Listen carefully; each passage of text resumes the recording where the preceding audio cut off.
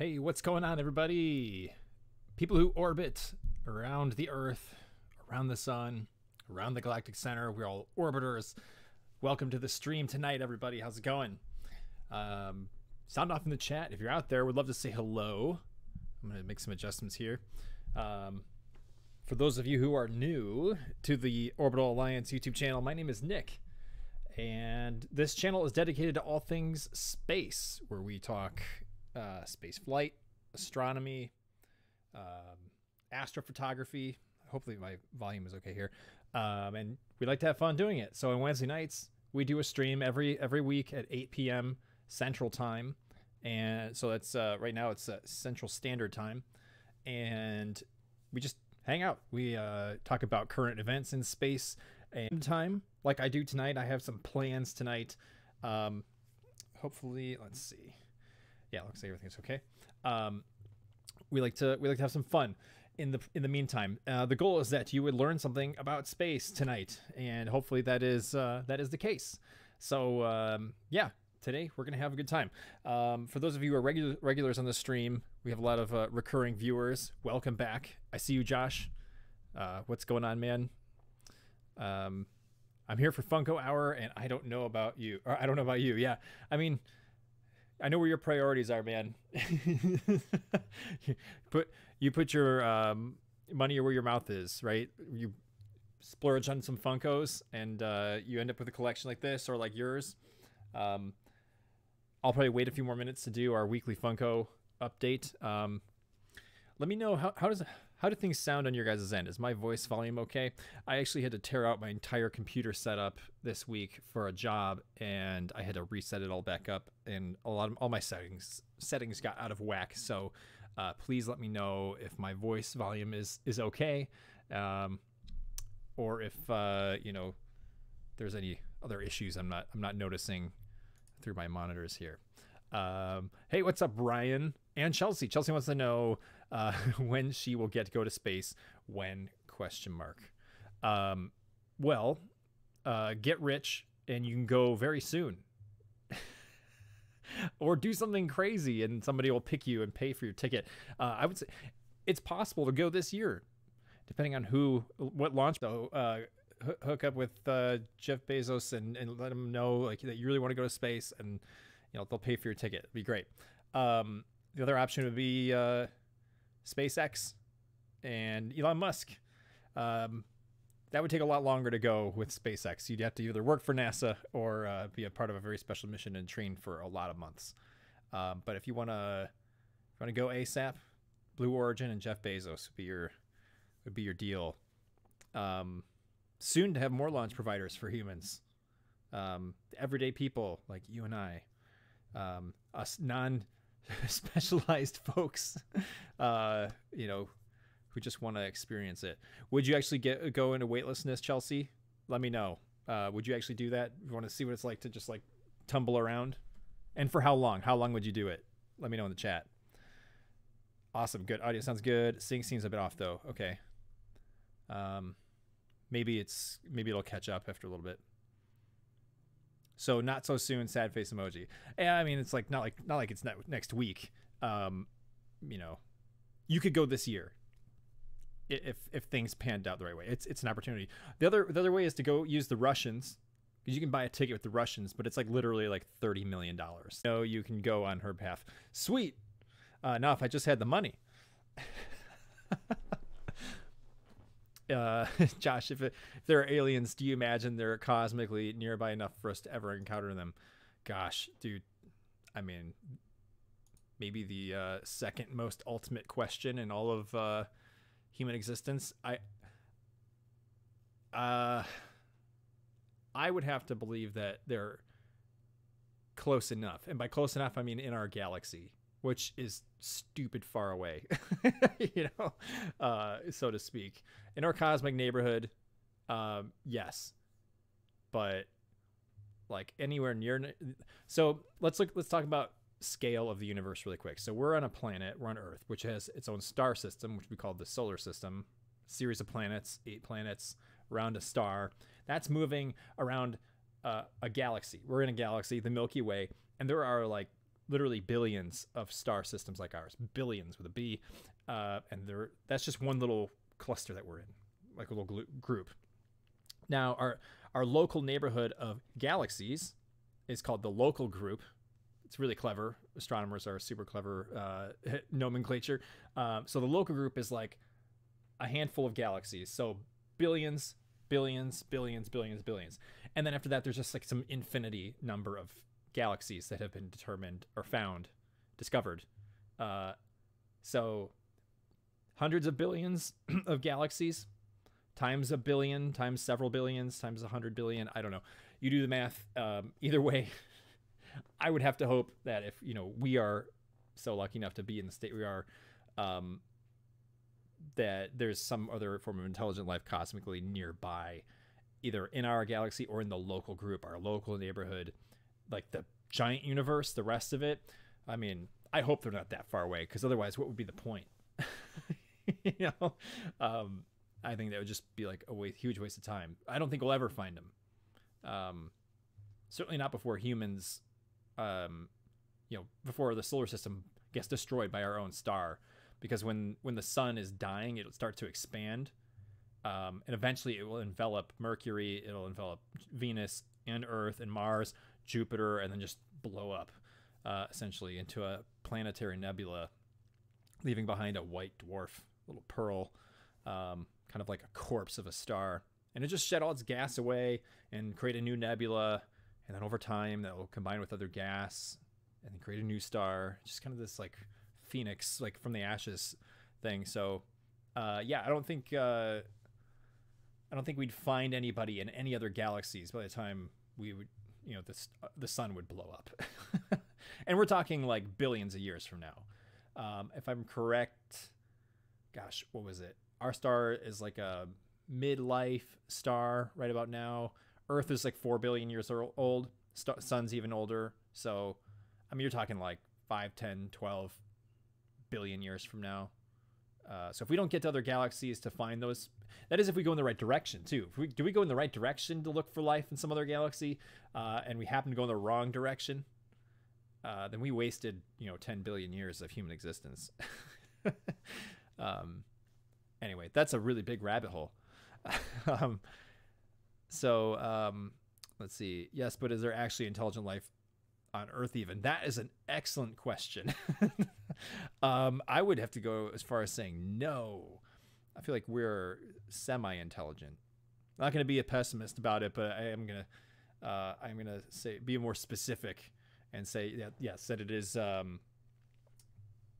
We're semi-intelligent life. How's that with light? I realize I didn't have it as bright as I usually do. Let me boost it a little bit more. There we go. I wish I could white balance the camera a little bit better. This is the coldest color temperature I can get on this light. I have an adjustment, but I still look super orange. I'm like almost an Oompa Loompa.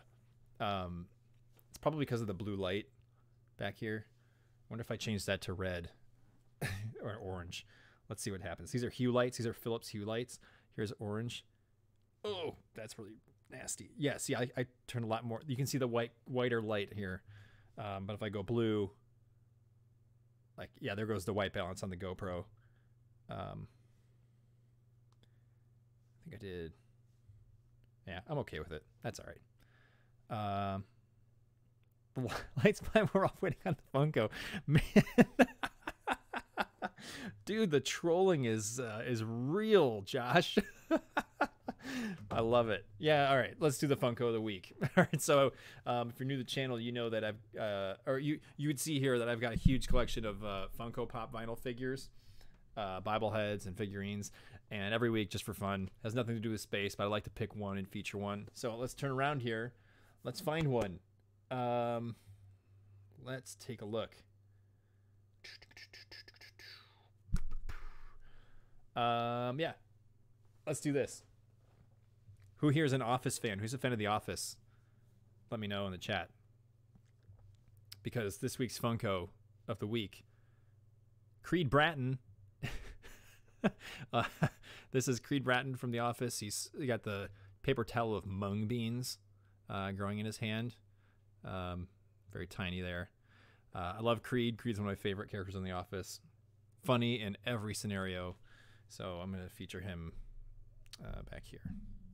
So anyway, this might be a little bit of a spoiler for my stream tonight, but I'm going to do something different. I know a couple weeks ago I tried to do some video gaming of a space game. I did Moonbase Alpha, but I couldn't get the window to match up with my streaming scale, and I couldn't adjust it in time, so it was like this tiny little window, this tiny little corner of my stream was the actual gameplay window. It was a mess. But today I think I have it worked out for a different set of games. I'm actually going to do something a lot more fun. We're going to go into VR tonight. I have some space-related games for VR, or some like little mini experiences rather. And I'd like to thank Ryan, who's on the stream, for being essentially the sponsor for this by kind of permanently lending me this this HTC Vive headset and full VR setup. But we're gonna jump into it tonight, and we're gonna do. We have a tour of the International Space Station, which is kind of like this 360-degree photo tour. It's not like a 3D thing, but it's like a images thing. So we're gonna go around the space station in VR, and there's also like a solar system experience, like a mini experience in like the Valve Lab like mini game thing. So we're gonna do that in a little bit. We'll talk and hang out for a while, and then we'll jump into the VR. Maybe in like 10-15 minutes we'll jump into VR, but that's my plan tonight. So let's do it. It's gonna be a blast. Ryan, speaking of Ryan, now that Xbox is buying Activision Blizzard, do you think there will be a Halo StarCraft mashup? Ooh. I mean, that'd be insane. I would love that, but I'm sure there'll be a lot of other people who would love that too. Could they collide those universes? I don't know StarCraft as well. I remember playing it, just multiplayer, like back in the day when it was really popular. Like what Zerg and Terran, and I mean they kind of got all different names and stuff. So I wonder who out there knows what time period in Earth's history StarCraft took place, because that might settle it right there, if that's even possible. Halo was like the 2500s. So when did StarCraft take place? If there's an internet browser on your headset, check out the Mars images on 360 cities. Yeah, there's probably a way to do that. I just haven't messed with it. Who knows? Sweet. Well, let's just talk about space news real quick. What's been going on?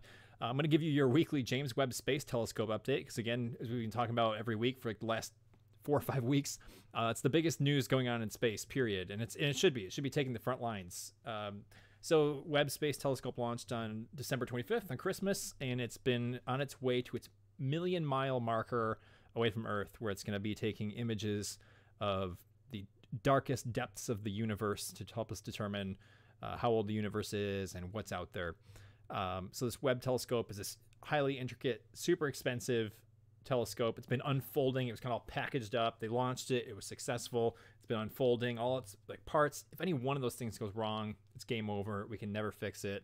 Super expensive mistake. But everything's been going really well, which is sweet. So James Webb Space Telescope is now currently deployed. It's doing great. And they've been calibrating all the mirrors, which are these gold-plated or gold like lined hexagonal shapes. And there's like, I don't know, 16, 18 of them or something like that. I don't know the number. But now they're kind of like orienting them and testing them. But I just saw today, the latest news is that all of those mirrors have been calibrated and they've been aligned, which is fantastic. Everything went really well. So they're kind of just waiting to get it into position, and they'll do some more tests. And I think it's going to be like a multi-month period where they're going to like get early data, and then they'll set it up for its first round of imaging probably over the summer, in the northern hemisphere, that is. I always forget that the southern hemisphere is backwards. Like it's winter right now. It's super cold outside where I am, but it's also summer in Australia right now. So it's also super hot down there. So anyway, inverse for southern hemisphere. So huge wins for the teams at NASA and ESA, the European Space Agency, for helping James Webb launch really well and unfold really well, and be ready to take some good pictures. So that's great. I saw that SpaceX is having a fantastic year with launches. They've been going on a hot streak very early in the year, which is really good. They're going to try to increase their cadence of Falcon 9 rocket launches, which is their main launch provider rocket. They launch Starlink satellites, which are their own satellites. They launch commercial crew for this for NASA as a contract. They launch cargo for the commercial cargo program for NASA to the space station. They also do other satellites, government satellites, and even like foreign contractors will hire them to do stuff. So they've been doing a lot. There was a Starlink launch yesterday, and I've been waiting to see if we can see it, because I have a couple videos on the channel. If you're new with us, be sure to check out the Starlink flybys on our channel, on the Orbital Alliance YouTube channel, because those are sweet. And you can see there's 60 little Starlink satellites, some up to 60, some of them are 40 to 50. They all fly in a line. They start spreading out over time. So if you catch it in the first couple of days of launch, you can see the train of satellites going across the sky. Eventually it spreads out. They go into their orbit and orient, and you can't see them anymore. So the first few days, those are the key. But they launched a new round of satellites yesterday, and I'm hoping, I think I saw in the next few, on the 21st in my location, we'll be able to see the train, I think.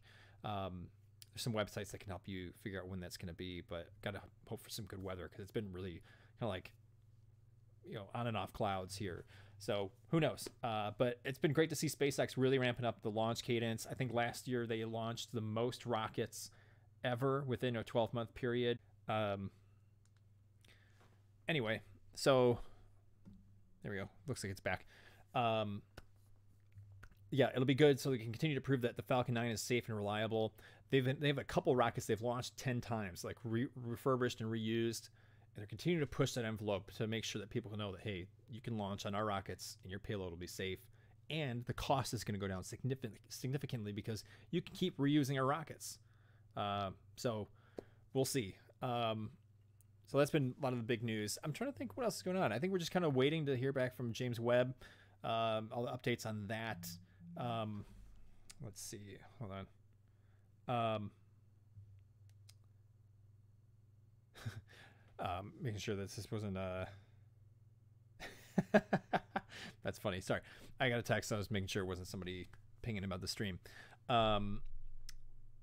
Yeah, I'm looking ahead here. Some of the planets that have been visible have been slowly cycling to other parts of the sky recently. There was a really great show in the fall, at least in the, I guess you can see this just about anywhere. But Jupiter, Saturn, and Venus were putting on this amazing show in the just after sunset, and now the planets are spreading out. Earth is moving. The planets are different places, and Venus is now a morning planet. You can't see it in the evening anymore. And we're getting further away from Saturn and Jupiter, so they're getting dimmer. So the big show that happened in the fall is now starting to die away. I'm kind of sad about that. It was a good one for sure. But in terms of like viewable events, 2023 is really the one I think you're going to want to be looking out for, because there's going to be an annular solar eclipse. So an eclipse that doesn't quite cover the whole sun. That'll be big. I think is that April? I can't remember which one it is. We'll have to see, but 2023 will be good. I'm sure there's some stuff coming up. I just don't know off the top of my head what's coming around in terms of astronomical events. Josh here, here's a question. If you could go to the moon for a day or orbit the Earth in low orbit for a week, what would you pick? Ooh, I would say a week. I want to spend as much time in space, low Earth orbit for a week, 100%. The moon would be cool, but I don't need to have to like my name on a plaque. I just want to experience space. I think if I do want to go to the moon, I want to go for a longer time. So just duration is everything for me. So I would like to live in low Earth orbit for a week. That'd be my choice. What about you? What would you do? Let me know. Yeah. So if you're new to the channel, I'm gonna do my advertisement here. If you learned something, that's the point of the channel. So you learned something about space, I would appreciate your subscription. Be sure to hit the subscribe button on the video here just below, and the red button. Once you hit that, a little bell will appear, and you can click the bell, and it'll notify you on your phone, on your browser, when a new video goes live, or if my live stream goes live, and so you don't miss anything. We'd really appreciate your subscription. That'd be awesome. So thanks for your support, those of you who subscribe. We continue to go up in subscribers, which is amazing. We're at 266 as of tonight, and that's just so cool. Every subscriber we gain is like a new milestone for me, a new milestone for the channel, and I'm just really pleased that we're continuing to grow. In any way, if we were stagnant or losing subs, that'd be a problem. But I'm just grateful for everyone who's decided to tune in and feels like, hey, this content is worthy of my subscription. So thank you to all of you out there who are doing that. Low Earth all the way, can't beat that view, dude. No kidding, right? Like the Earth view, like that would diminish as you went to the moon, right? It would get smaller prospectively. So like, yeah, you want to be right up close to the Earth, see the blue, see all the different like textures on the planet. A couple of weeks back too, I showed you a book at the end of our stream where it was like an astronaut's photos from space. I can't remember which one it was. Was it Scott Kelly's or Chris Hadfield's? No, it was Tim Peake, the British astronaut. A lot of astronauts are making books of photos they've taken from the space station, which is like 250 miles above the Earth, which is relatively close, so to speak. But you can see all kinds of crazy textures with water and mountains and sand. Agriculture, whatever it is. They make these beautiful books, and I think you could be able to see that right up close. It would be just mind-blowing. It's amazing. You want to get away from Earth, but the most beautiful thing to see is actually Earth. Funny how that works. So yeah, nothing too big otherwise in space news. In nerd news, the TV show The Expanse. We talked about The Expanse on the stream before. It's a sci-fi epic that was on Amazon Prime, and that just ended. Actually, the series actually ended. Season 6 was the final season. It was a 6-episode season, really short, but they wrapped it up, and that ended last week. And oh my gosh, it was amazing. I can't recommend it enough if you just want to see a really good, relatively realistic feeling or interpretation of space travel kind of TV show. The acting is phenomenal. The story is great. The technology and the space representation, the physics are great. And it is a very adult show. So if you're young out there, ask parents' permission. But it's it's definitely not a family TV show for sure. There's a lot of language. There's a lot of like graphic gore at times. It's an adult show, so just watch with care. But I can't recommend enough for the drama, the story. It's absolutely phenomenal. So I was pretty stoked to watch the ending of that. And this is a spoiler-free podcast, so to speak here. So I won't be talking about any plot lines or anything like that, but I loved it. So really, really, really entertaining space epic. So go watch that on Amazon Prime. All 6 seasons are available. Favorite space fiction of all time and best space documentary. Favorite space fiction.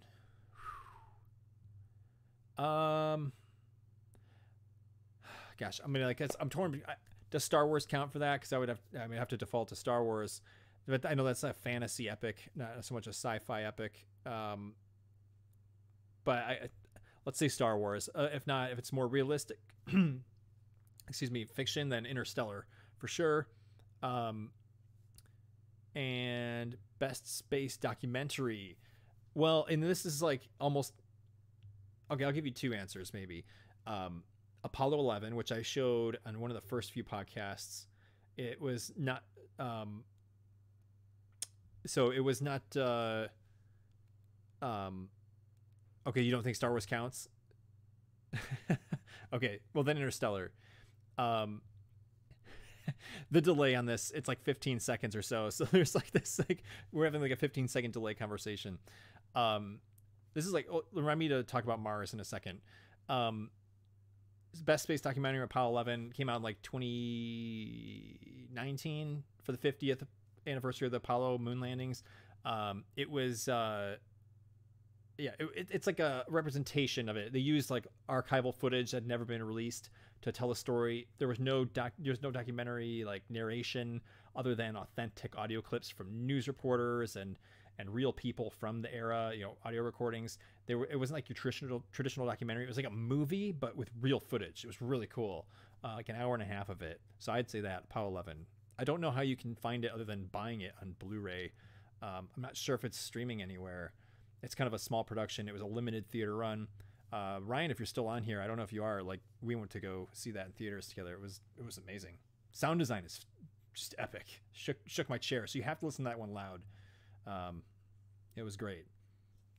Cool. Well, we'll probably kick off the VR session here in a minute. So let me kind of get some of that ready. Just do some stuff. I'm keeping in mind too, like how I want to keep this stream improving over time here. This is episode 9 of the stream. We've been streaming since November of 2021.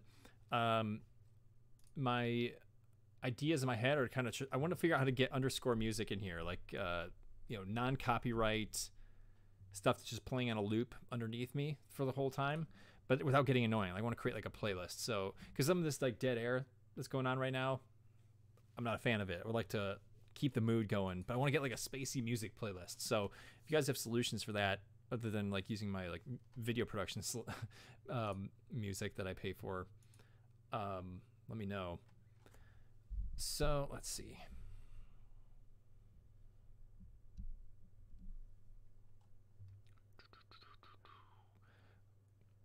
How are you guys doing out there? What's going on in your world? Anything crazy? Hope you're all staying safe from COVID and healing up if you have it or if you've just had it. All right. So let's do the International Space Station tour first. So I'm gonna open this up and eventually I'll switch to camera views. Hopefully that didn't like take over the sound.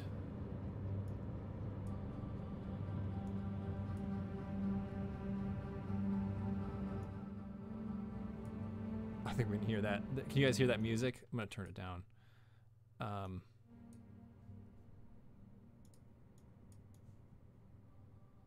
Sorry if that was loud for you guys. Hopefully not.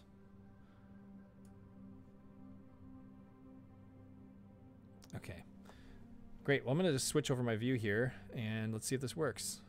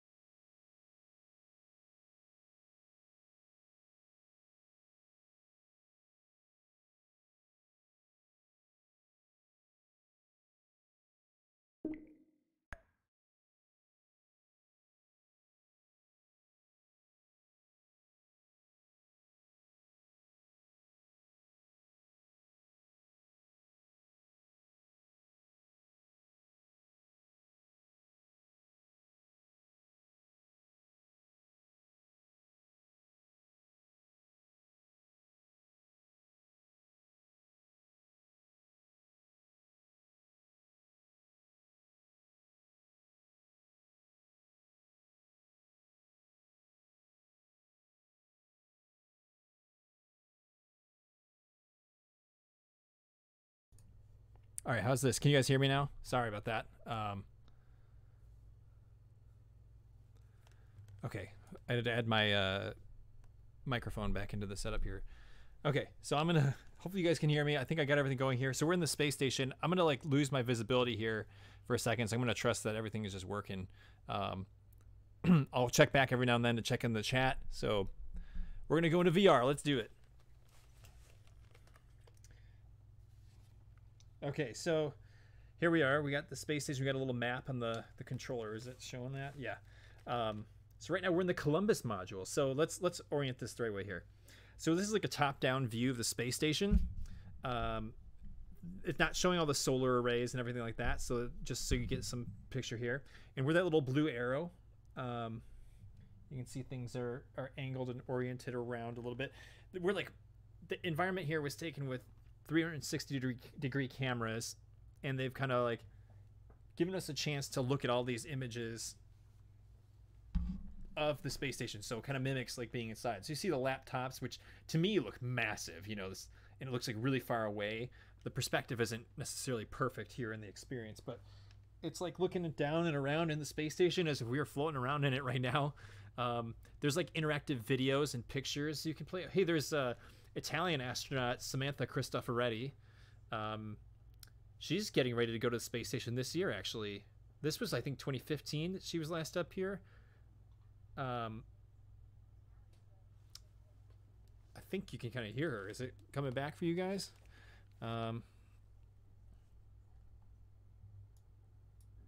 Maybe. I don't know. There's audio playing, but I don't know where it's coming from. Or going to. Either way, that's not that important. But we're in the Columbus module, which is actually the European Space Agency module. This is their science lab, which I think now has been outfitted with a sleeping pod and a lot of other experiments to, you know, grow lettuce and things like that, like other space crops. So let's like orient here. So we've got, hopefully you guys can see this here. We're in the Columbus on the forward part of the space station, which is Europe, the European Space Agency. And then right in the middle here is the US segment, the United States. And then over here is the Japanese experimentation module, the GEM. And then when you go back here is the Russian segment. So we're going to kind of explore all around the space station and take a look at stuff. So hopefully that map shows up for you and you guys can see my my controllers. I think that's the case.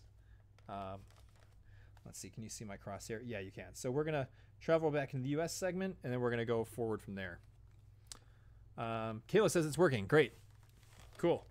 Let me see if I can figure out how to control this, because I would like to know better how to aim for you guys. Cool. So we're going to go towards the US segment. Let's see here. Okay, so I just hover over it, and it takes me there. Great.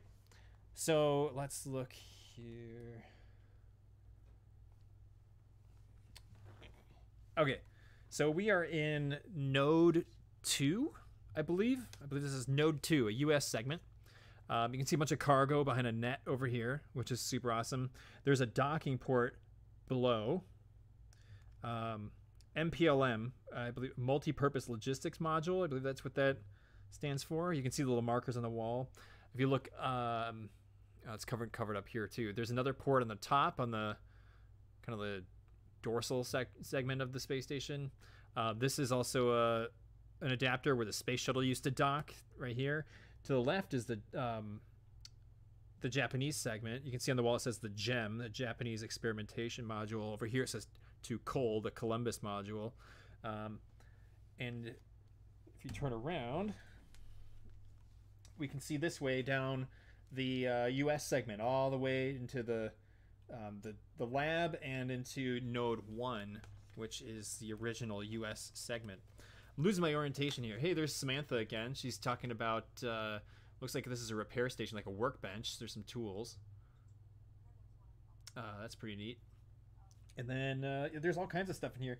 This is where the Americans sleep. I'm gonna close this window here. So take a look at this. There are 4 sleep pods in the space station. Here's one. Here's 2 up here. Here's a 3rd one, and here's a 4th one on the floor. But again, it doesn't matter if you you know, are in the floor or what. There's no floor, there's no ceiling. Everything is just, when you're free floating, there's no direction. So nothing's pulling you down. You can sleep on the floor and it's going to feel exactly the same if you slept on the ceiling. Each one has a little door, a little pod. I wonder if there's a video for that. Is there? It doesn't look like it. How did I do this? I keep moving a little bit. I don't know what I keep pressing. Let's see. There's another video here. She's talking about how to use the laptops. This is their location. You can determine where you are. Look at all those Sharpies. You got all the Velcro on the wall. That's the thing about... oh, we bumped the mic there. Sorry. Everything needs to have Velcro on it. Scissors, pens, pencils. You know, every little thing has to have Velcro. Otherwise, it'll float away. Especially dangerous things like pliers, scissors. You know, utility things. They can damage your eyes if you float into them. Damage your body. Pretty neat. So this experience is pretty awesome. Let's continue down the US segment. Actually, you know what? No, let's go to the Japanese segment over here. It says Kibo. Kibo is the... okay, so it stuck us way far in. Great. So we're all the way down in there. The opposite that way is the Columbus module, which we came out of. So let's look at the map. So we're way over here right now. We were in this middle section. Oh, it took us to it. Hold on. I must have moused over. But now we're going to move over here. So we moved to the left side. I don't know which one is starboard and port. I always forget which side is starboard and port. But this is also a science lab created by Japan. Down here you've got, I believe this is Melfi, as they call it. This is like the freezers. They put blood samples and other things that require super cold temperatures in these little pods. They open up, and they can only be open for like 30 seconds before all the stuff inside gets spoiled. It has to be super chilled, and I believe that's on the floor of Kibo, the Kibo module, which we're in right now. Or is Kibo the one above? I can never remember. So, sorry if the sound gets crummy here with me aiming another way. On the ceiling, there's another module up here. It's docked. They got the hatch is closed right now, but it's another storage capsule that's mounted to the top of the Japanese segment. So that's up there, and there's like, you can actually physically, it's like big enough for another person.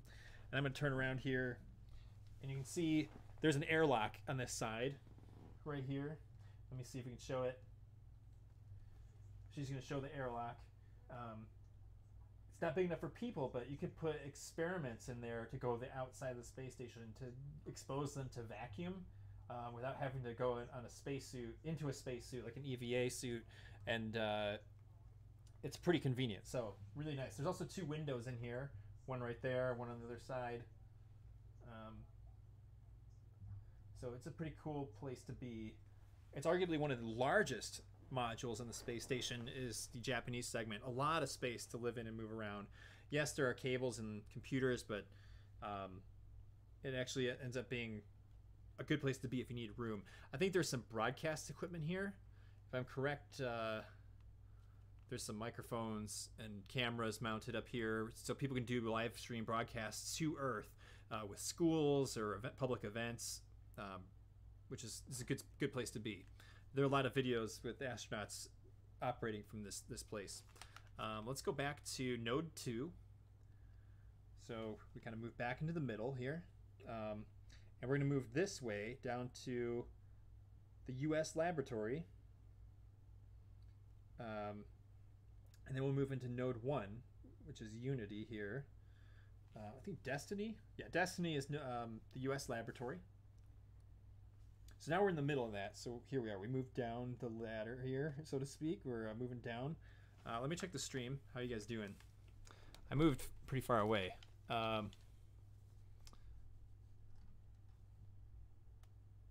Oops. Keep moving around a bit. Sweet. So yeah, we're in the Destiny module. So the second US module to go up. It's the largest US module. And there's experiments, there's windows in the floor for you to look down at the Earth. I think they're under these hatches. There's a medical station here, so if there's a medical emergency, they can perform surgery here in the US lab. There's food equipment. Is that the water station up there? Yes. This right here is the water station where you can hydrate food or fill up water pouches. There's a video here. So Samantha is our tour guide here. Can't remember what expedition she was on, but so they're going to show you how the recycled water from the space station actually gets brought into the water distributor, and you can get these like dehydrated pouches of food and dock them in here and dispense cold or hot water into the packets. So you kind of pick the size that you want. So she's got a little packet of food there. It might give her a number for what size pouch it is. She dials that in and dispenses hot or cold. So if you want to eat like, you know, hot food for dinner, put in hot water. I wonder what she has there. I have no idea what it is.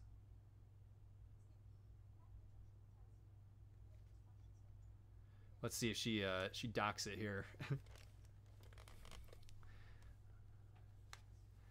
I wish I had audio on that. I don't know why it's not playing into my ears right now.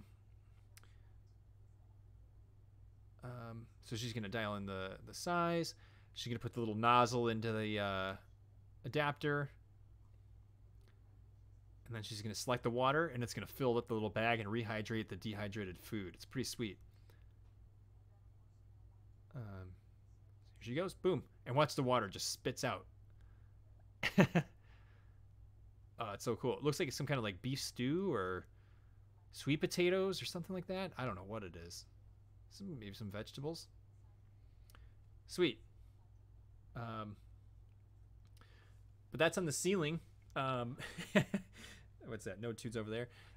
Yeah, so if you turn around, looks like these are the controls for the robotic arm on the space station. So you're grappling cargo capsules and payloads out of the space shuttle way back when. An operator would be right here using these control sticks, kind of like Flight Simulator, but with real robots. Let me see. Oh, I'm actually can control my orientation. This is great. Okay, I like this. I can do my controls here. So let's look down into the next segment. So let's look at our map here. So we're in the Destiny module, and we're going to go this way into Node 1. Let's see, what am I missing? I can't remember which side. Maybe this is the robotic arm. Either way, there's a lot of control stations in here. Let's go to Node 1. All right, everybody, so we moved. See how much further down we went? This is the oldest US segment, the very first. And let me be specific on what a node is. A node is a point where multiple points of something attached to one. It's kind of like a hub or a crossroads. And the US has 3 nodes. And then adjacent modules are attached to those nodes, so you can get to other modules. And remember, the space station was assembled across 20 years, piece by piece, so it didn't come up all at once. So Node 1 is the oldest, and you can see all the mission patch stickers from all the different missions. They stuck all over this place. There's pictures of real people, families. Oh, right, that right there, that's the Columbia crew. So there's some memorials here to the perished crews of past missions. Let's see. There's a Sony or a Canon camera right there. That's pretty cool. There's some more mission patches on this side. Mission patches up here. All the different expeditions that have flown to the space station. They put their mission patch stickers up here. So, oh look, there's somebody. Not sure who that is. Maybe that's is that Scott Kelly? Maybe that's Scott Kelly floating down there in the US module in Destiny. So because this is a node, there's points of attachment all over. So there's one below me. It says to Hab, the habitable module, but they actually ended up using this to dock cargo, which they're doing right now with I think Cygnus docks here. Used to be the PMM, or is it like a logistics module from the European Space Agency used to dock down here, but they actually moved that permanently into another place on the space station. So I think this is for commercial cargo. Docks down below. You can see the Earth in that window. See that blue? That's pretty neat. Over here is the U.S. airlock, Quest airlock, I believe it's called, and you can see the actual EVA suits. So let's go over here. So this is actually where astronauts perform EVAs, or extravehicular activities, out of the space station is in the Quest airlock. They store these spacesuits and cargo in here, and then they go out this door, they shut the hatch, and they depressurize, and they go outside the space station. So she might give a more detailed explanation, but can't really hear it, and I don't think I have the audio routed to you guys. So airlock 2AL. This is the Russian segment where the orange wall is. It starts connecting over there, but I'm going to turn... let's see, I can't remember if there's actually a hatch on the top too, but I don't think so. It's just cargo. A lot of water, I think. Water pouches, things like that. Supplies. So I'm going to reorient myself here. Yes, so node 3... Oh, did we lose my camera? We may have lost my camera. I have to fix that in a little bit. Sorry, guys. But node 3 is this way. So let's go to node 3. This is another attachment with multiple points you can get to. So where did they stick us? Okay, so that's where we came from. Right over here. This is the bathroom. It's like a little porta potty. Oops, I went back to node 1. Let's go back to node 3. So this is another module. The bathroom is in here. The workout station, that's this right here. Let's see. Yeah, I lost my GoPro. Let me check in with the chat, you guys. Sorry.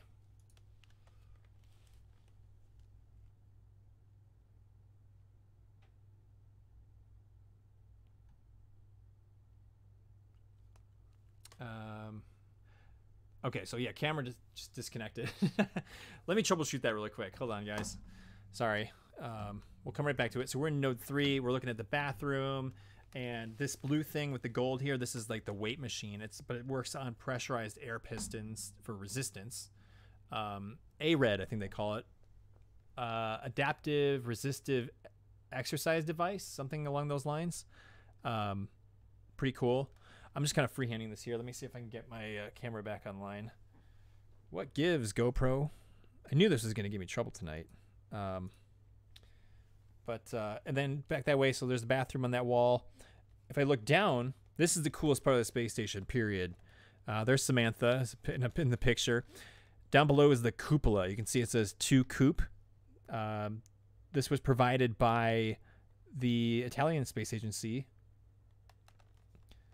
Partnered with everyone else to create this window. It's like a 360-degree window view, and I'll go down that in a second. Let me see if I can get my camera working.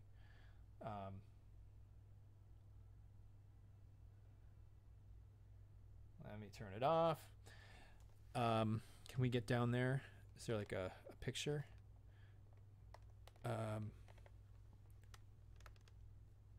Oops. Maybe not. Is this a video? Maybe there's a video here. There. So let's watch Samantha tour you in the cupola while I try to fix my camera.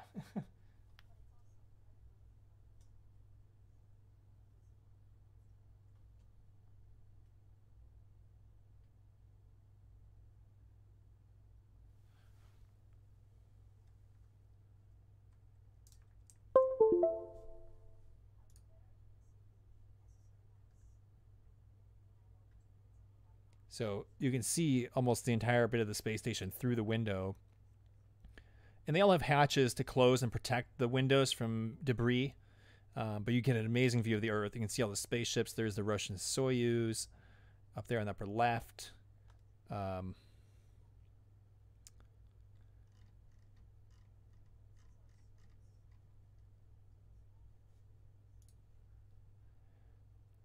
There's a continent down there, a desert continent. I wonder what that is.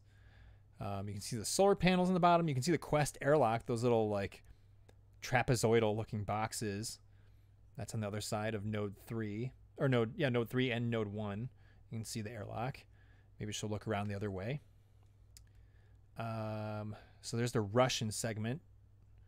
And we're kind of upside down relative to the space station.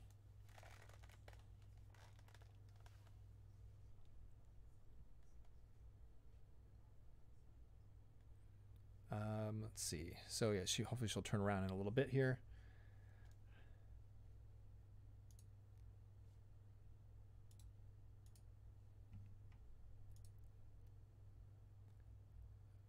My camera might bounce back here in a second. It looks like my preview is back up.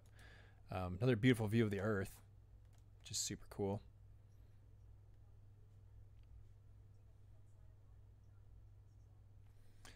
I'm going to cycle my view here in a second. Okay, so the video ended. So let me go back to my webcam. I hope I don't have to close out of OBS out of this to get it to work again. That'd be annoying. Sorry for the difficulties here. Let me reselect GoPro. Okay. Man, I wish it would come back. Well, we might just have to rely on VR here. Oops. Okay. Back online here. So let's continue the tour of the space station. This might be the last thing we have to do tonight. So let's go back to node 1. And then we'll go into the Russian segment to Zarya. This is the oldest segment of the space station. There's like a little connector port that we're in here. So the US segment is back down that way. And it's like a real tight squeeze to get through here. Much older looking. A lot of the Russian segments have these yellow and green and orange looking colors. There's some docking ports, some water canisters there. Of course, for the most part, everything's going to be in Russian. There's some English here, but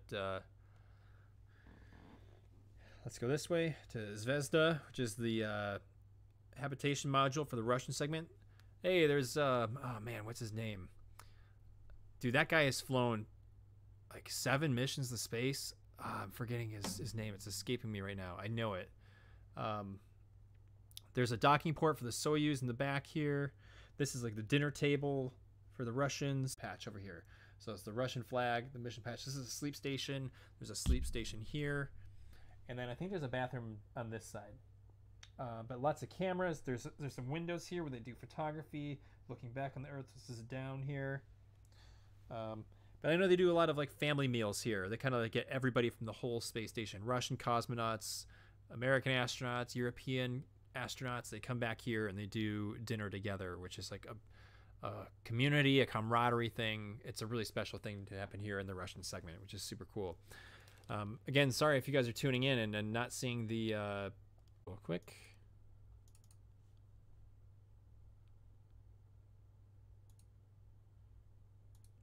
All right, let's try it again. Hey, I think we're back. Nice. Hey, everybody. I'm going to switch over to my main camera view. For those of you who are tuning in wondering what in the world are we looking at, I'm currently playing VR on my HTC Vive headset. And let me adjust my camera lens here. That didn't do much. That's probably good enough. But we're in the VR headset and we're doing a tour of the International Space Station through the VR experience. So it's kind of like a 360-degree camera thing. We're kind of hopping to the different modules, and I'm kind of explaining what I know about the space station, just to give you guys a glimpse of what it's like up there. Let me check into the chat. Josh says, what view of Earth do you want most to see from space? I mean, probably the aurora, seeing the aurora borealis at night, or the aurora australis in the south, just to be able to see the glowing like rainbow waves on the Earth's atmosphere, and then be able to fly through them, because the space station is low enough and the aurora sometimes high enough that they match and kind of go right through them. It's ionized atmosphere, which I think is super cool. So I'm gonna go back here into the headset. So you're gonna lose me for a sec. So again, we're all the way on the I think the aft part of the space station, the rear end here, which is the Russian segment, the Zvezda module. So pretty neat. And I'm trying to think, let's see, here's their video. Oh, there's Andrei Kuipers. He's a European Space Agency astronaut. I believe he's from the Netherlands, and he's kind of explaining his. I've seen this tour on YouTube. They're reusing some footage from his video. Oh, and the ATV, that was like a former cargo craft that used to get sent up. Look how huge it is. It's giant. That dude's like floating around in there. I forgot about the ATVs. They discontinued those cargo crafts. A lot of food and water and supplies got sent up in here. And they used to dock on the Russian segment right over here, on this side. Hopefully you can see my little pointer here with my controller. Andre Kuipers was super fun to watch.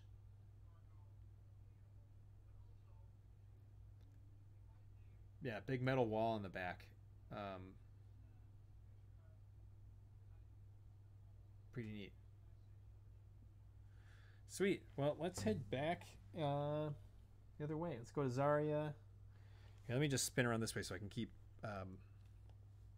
talking to you guys in the microphone. So we're going to go back to the US segment, to the Node 1. Something that you'll notice here, I'm going to spin around. This is also kind of like the kitchen in the middle of the space station. So again, we're back in the middle. You can kind of see it there. And right here is sort of like a food prep table. There's hot sauce and ketchup and stuff like that gets prepped right here. A lot of Velcro. It's another surface. This suitcase here on the wall is like a food warmer, and I think this has also been replaced since this has been made, which is nice. So here's Samantha again with a cold food. It's like room temperature. So watch her open it up.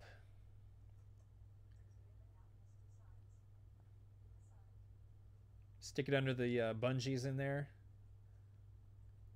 Close it up, set a time limit on it, and your food will warm up for you. Pretty interesting way of heating your food. Don't have a microwave up there, but it just uses induction heat. I can't read all that. 10, 20 minutes, 30 minutes, 40 minutes, it looks like worth of heating. So if you want to cook dinner, that's what you do. Grab a pouch, throw it in the suitcase, and it's good to go. Pretty cool. So look at this is towards the Russian segment over here. But look at how kind of angles up. The PMAs, as they call it, the pressurized mating adapters, have these weird angles to them, and they stuff pouches all around for storage. And it's the same on the opposite end of the space station over here, all the way at the other end where the shuttle used to dock. These PMAs, and I just like the design of it. It makes you feel like you have to crawl and go through this tiny tunnel to get to the next section. It's kind of a neat feeling. But I wonder what the design choice was all about there. You can kind of see the PMA right in here. The docking adapter into the Russian segment. Pretty neat. So that's the space station pretty much. They've expanded it a little bit with a couple other modules since then. The Russian segment got a new module just last year. The Nauka module just went to the space station, and that's on the lower end of it, which is neat. They also deorbited a certain section of it, like a docking port. So it's kind of been like assembled, taken apart, moved, reassembled. But this is generally what the space station looks like. Again, from here you can see the outhouse, like moon. This is the bathroom, the American bathroom. You can see the ARED, it's an advanced resistive exercise device. I think that's right. Correct me if I'm wrong in the chat. Right over there. Pretty neat. All right, cool. Well, I'm going to hop out of this and switch over to the other experience. So I'll come back to my main camera here. So thanks for joining me in VR for a hot second. Oh, did I not switch back to it? Oh, no, I'm so sorry. My bad. I didn't realize it. What a loss. Anyway. Probably a few minutes where I'm just talking to the screen there. That's all right. There's the suitcase on the wall. Let me replay that for you guys. I think you missed all of that. That was probably like 10 minutes worth of you guys just watching me play VR. It's probably pretty boring. But you can see you're making the food pouch. Thermo-stabilized pouches. That's what she's saying. I can hear it on my headset over here. I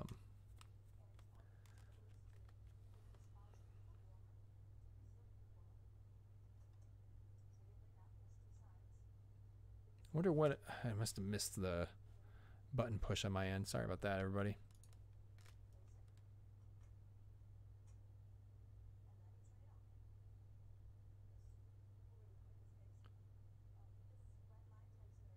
Anyway, so she selects the heat.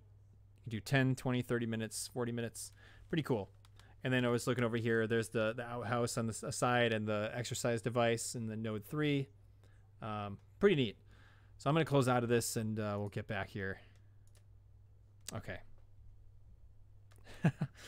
Oh, VR is awesome. It's really cool. That's a pretty basic experience in VR. There's a lot more immersive experiences. That's pretty simple. 3D imagery is like, not 3D imagery, like 360-degree camera snapshots to like float around in. Not the most immersive, but it works. It's pretty neat. 9:05 p.m. Hey, if you're here watching, sound off in the chat. I'll say hey. What are you guys up to tonight? If you're new right now, my name is Nick. Welcome to the Orbital Alliance. We talk about space stuff. Tonight we're doing VR, space-themed VR. And let's see here. I might need some water.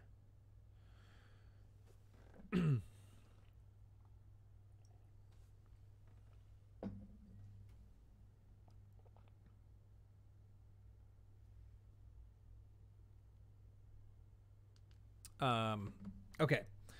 So the next thing I'm going to queue up is the lab. I'm going to see if I can get that to work. So stand by for a moment while I get that ready. Has anyone done VR? Who out there has done VR? Josh, I know you have. So I'm going to play the lab here.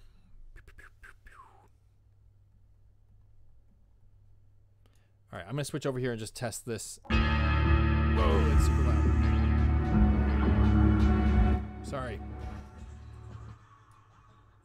I'm just going to mute the desktop audio for you guys. Sorry if that blasts out your ears. The Valve logo is like crazy loud. I need to reroute the audio device here on my VR headset real quick. Audio output device. Let's do 5. Okay. And let me just check, make sure this is showing my, yeah, hey, there we go. Sweet.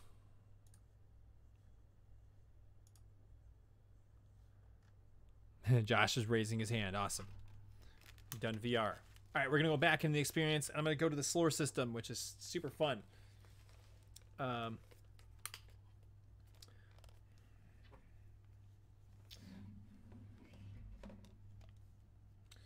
I probably got to face this way, don't I?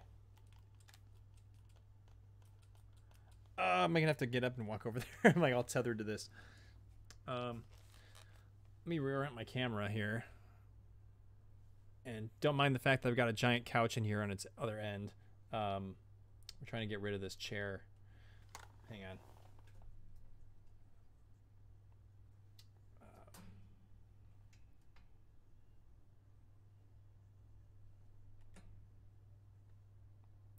All right, so I'm going to get up and try not to like bump into stuff. All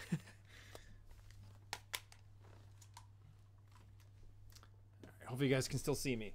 And my sound might be really hard to get by because I'm going to be really far away from my mic.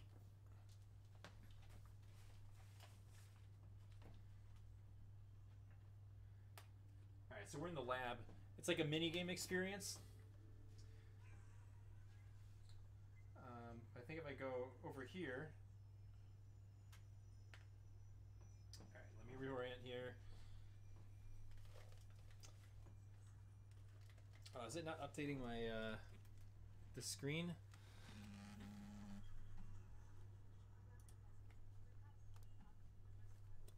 Is it not updating for you guys? Because it's actually playing on my end, but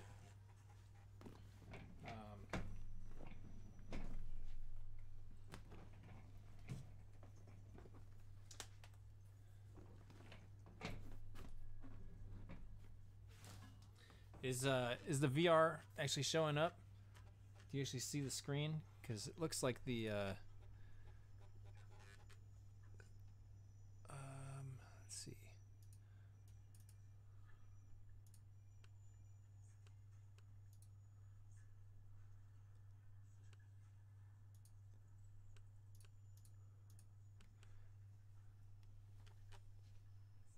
Yeah, it looks like it's not changing. Ah, man, what? It worked in my test. Well, maybe we can save this one for next time. I don't know why it's not updating.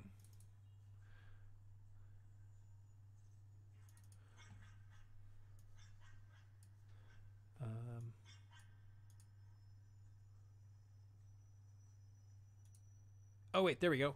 Hey, nice. How's that? Can you guys see that now? Let me know in the chat.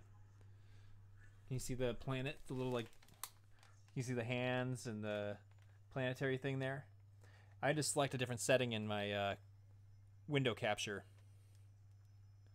All right, so I'm going to get into this.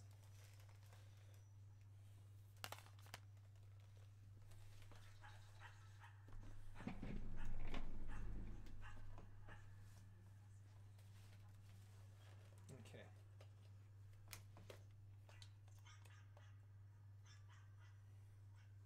All right, so I grabbed this little orb, and we're going to go to the solar system.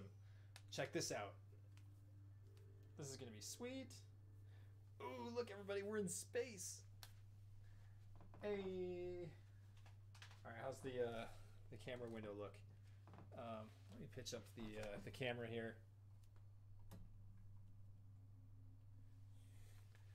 All right. Okay, sweet. I think we're game on. So I'm gonna be kind of far away here. Hopefully the audio still picks up for you guys. Here, I'll adjust the knob over here. All right, here we go. Let's go explore the solar system together. Wow. I haven't done this in a while, so we're gonna have some fun. So here's the sun, and you can like move your hands with the controller, and you can choose where you want to like float to. So let's go right up to the sun. Hey, look. There's Venus. Oh, is that Earth? There's the Earth. And there goes Venus. It's gonna pass us. Oh, it just passed us on the inside. There's a bunch of asteroids. There's Jupiter. Let's find Mercury. Where's Mercury? There it is. There goes Mercury. And let's find Mars. Where could Mars be? There it is. Here's Mars. And guess what? You can pick up the planets and look at them. How neat is that? You can see the polarized cap. Oh, you can like throw them. Woo! Wait, why is there gravity? What's that about? Can I grab the sun? Let's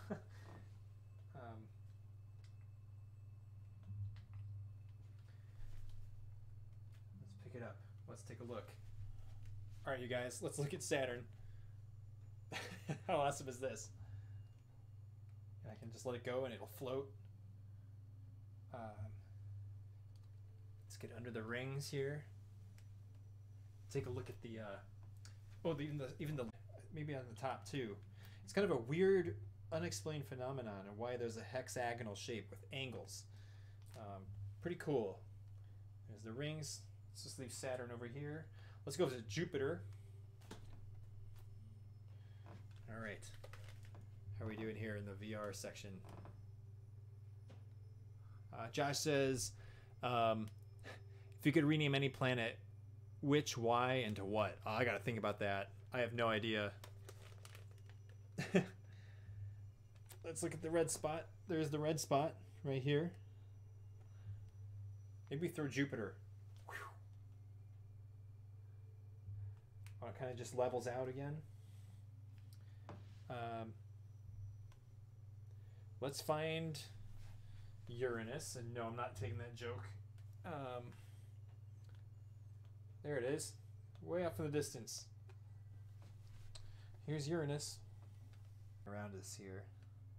And let's find Neptune. Where's Neptune? Let's take Uranus with us. There's Neptune. Way out here. Hello, Neptune. Neptune also has some small ring systems. Did you guys know that? Uranus, Neptune. Roughly the same size, but very, very, very far apart. Neptune is primarily methane. And it also has a great blue spot. Did you know that? There's a giant storm on Neptune. I will say Neptune is my favorite planet. I love Neptune. I've always loved Neptune. What a cool looking planet. Super cold. I just read today that Triton, Neptune's moon, largest moon, is actually the coldest place in the solar system. I think it's even colder than Pluto. How crazy is that? Let me get all the planets. Let's bring them back here. Okay, let's go back out here. We'll put them next to each other for scale. Let's rearrange. I don't want to lose these guys here.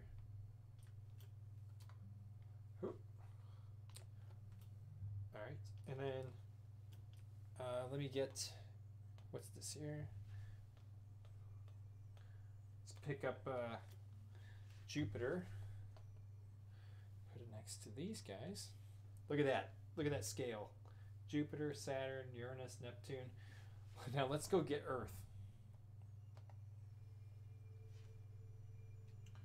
Oh, Mercury, Venus.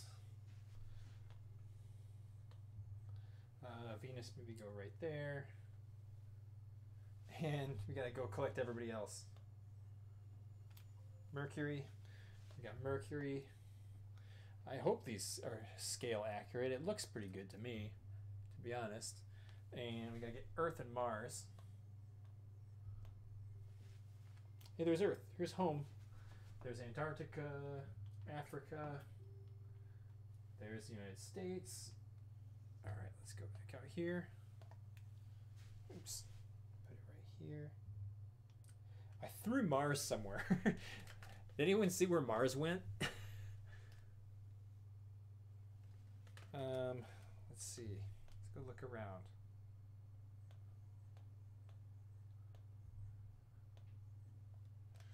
Keep an eye out for Mars floating around somewhere in space. Is that it?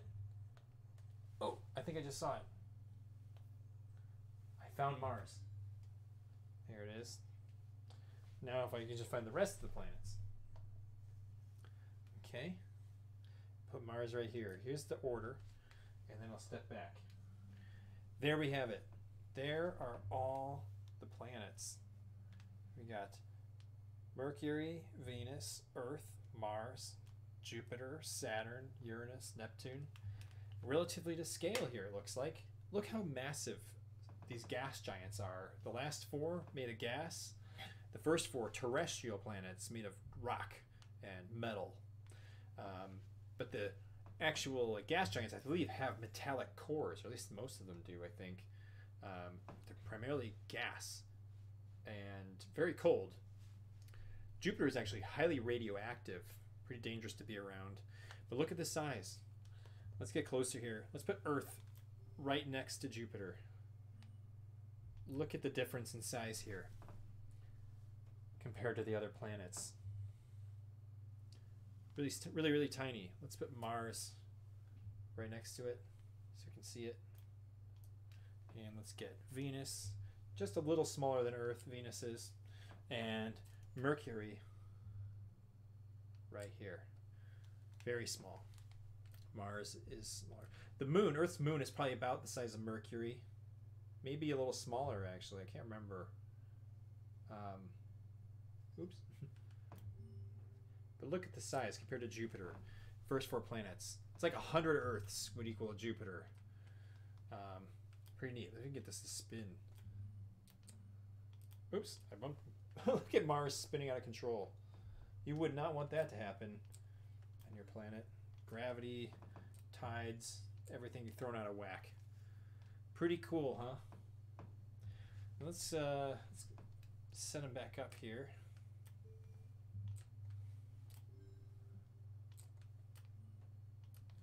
And let's look at them in perspective. Look at that. I can't go back any further, but take a look at this with the sun in the background there. Pretty cool shot, huh? I like that. Then you just look back into the abyss of space. There's the Milky Way right up here. Our galaxy. A lot of asteroids out here. This would be known as the Kuiper Belt, which is the next layer beyond Neptune, beyond Pluto, of the rocky, icy comets that just sit out here. Beyond that is the Oort cloud, and that's like the fringes of our solar system. Pretty cool. What do you guys think? Do you like this? This is neat, huh?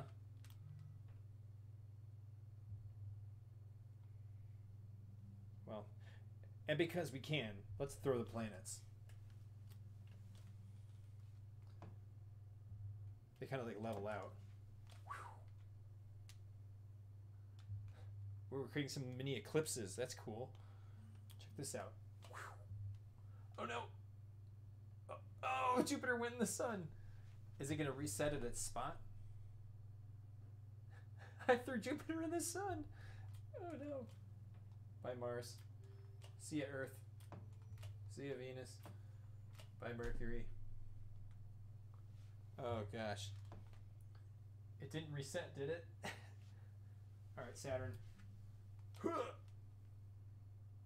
Oh, I didn't quite make it. Oh, it did. That was super freaky. I thought I just went into the sun. Ooh, look. Look at that.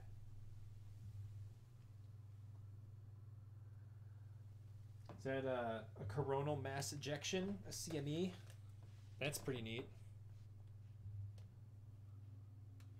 Yeah, good point, Josh, about missing Pluto. I don't know why they didn't include Pluto.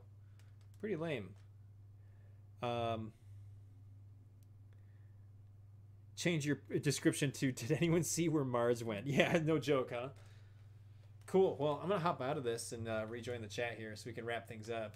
Give me a second, everybody. Oh, there goes some of the planets. All right. I'm going to switch back to my camera. All right. Whew, I'm a little bit sweaty from being in the VR headset. Okay, we're back. I had a lot of fun. That was cool.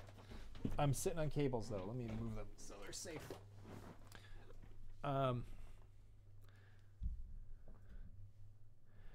Hopefully that wasn't too nauseating for all of you out there, but I definitely wanted to have a little more interest to the live stream this week, which I think it was. I think it was a lot better than just sitting and talking.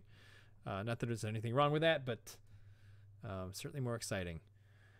Well, I think we should call it a night. It's 9:23. I would like to go watch the Book of Boba Fett because episode 4 is out. But for those of you who tuned in live, thank you so much for joining us tonight. If you're tuning in after the fact, sorry for some of the technical difficulties. There was a few little blips here, but we got them resolved and we're back in action on the stream. I'm going to do my little plug again. If it's your first time checking out the live stream with us here, be sure to subscribe to the YouTube channel, The Orbital Alliance. We'd love to have you stick around with us and not miss any new videos or new streams that come out. You guys are the best. Thank you, subscribers. And yeah, again, my name is Nick, and it's been fun to hang out with you guys. I'm currently trying to plan what content to be producing next for 2022, and it's going to be great. I've got some cool ideas, you guys. I'm really excited. But let me know what you think. How are you guys enjoying the stream? What what do you want to see? What are some things you want to talk about? Put them in the comments, and I'll do my best to answer them next week if I see them. So, all right, you guys.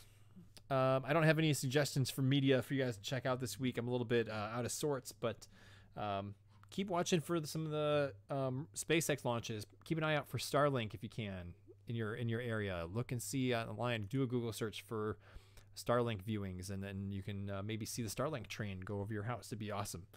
But with that, that is a wrap for tonight's live stream. Thank you all so much, and we'll be back again next Wednesday night, 8 p.m. Central, and we'll have some more space fun, and maybe I'll find another game to play.